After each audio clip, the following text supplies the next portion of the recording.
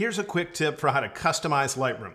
What we're going to do is replace the startup screen. And that means every time you double click on Lightroom and it displays a little thing that says Adobe and it has some pictures, where you can put whatever we want in there. It could be your logo, could be a photo, whatever it is. It's real easy, only take you a second. Let's do it.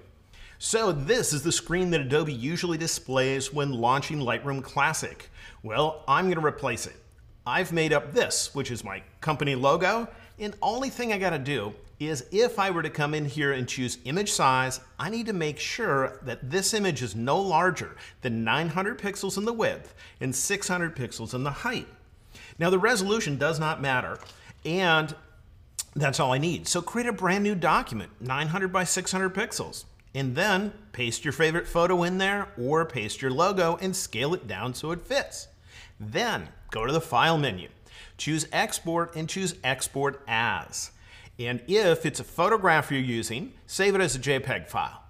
If, on the other hand, it's your logo or another graphic, then use PNG file format. And all you got to do is hit the Export button and then save that somewhere where you remember.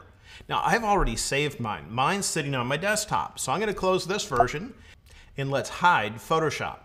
It doesn't matter what you name the file. As long as it's in either PNG format or JPEG format and we put it in the special folder, then that's where Lightroom's going to look every time it launches.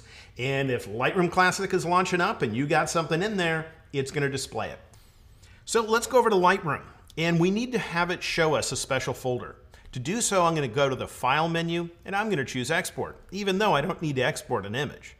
Then in here on the right side, I'm going to scroll to the very bottom where it says Post Processing. In there, I find a little pop-up menu that says After Import. I'm going to click there and go to the bottommost choice. When I do, it should open a special folder on our hard drive.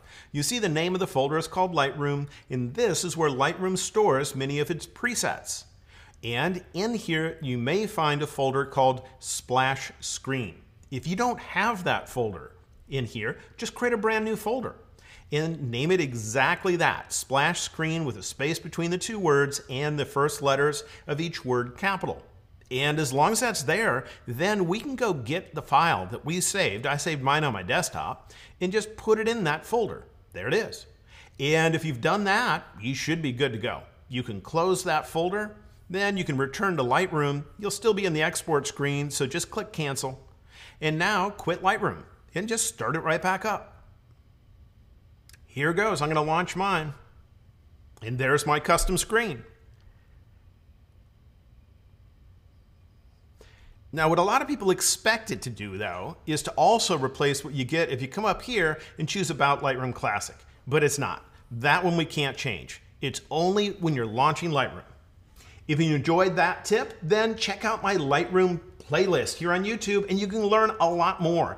I'm Ben Wilmore, and I'll see you next time.